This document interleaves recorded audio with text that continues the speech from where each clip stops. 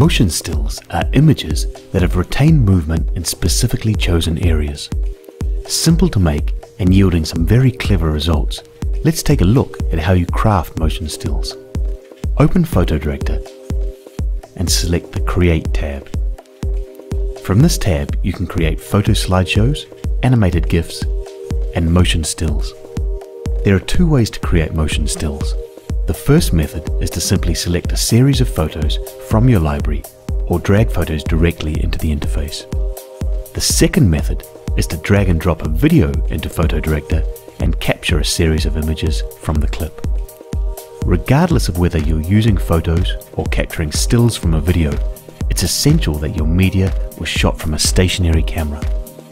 You'll also want to select content where the section of the image you want to animate is positionally static within the frame.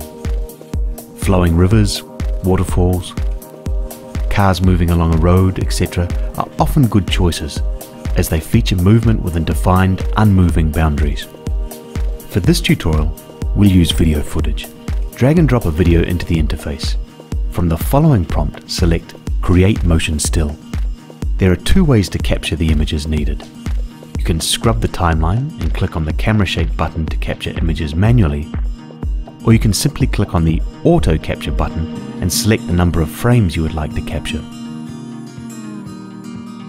To keep things simple, let's use the Auto feature, then click on Go to Library and save your new images to a folder of your choice.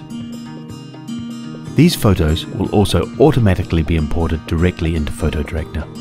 All your captured images can now be seen in the Motion Stills interface. Remove any frames you don't need for your motion still and click Next. Now we'll choose which photo will represent the unmoving background. Once you have selected the most ideal background, click Next.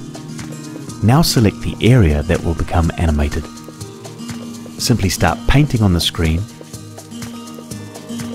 and if you would like to adjust the brush size, use the slider on the left. If you need to erase an area, you can also switch to an eraser as well.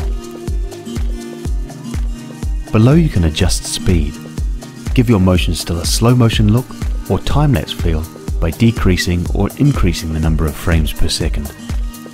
Finally, we can also add text to the motion still. Click Edit Text and then Add Text for each text box you would like to add.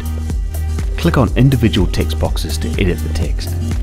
The text color, font and more can also be edited from the display on the left. Once you're finished, click the back button in the top left. Then click Preview to see your results. You can click the back button to go back to the interface and apply any edits as required. When you're satisfied with your results, click Save To and save your motion still as a GIF file.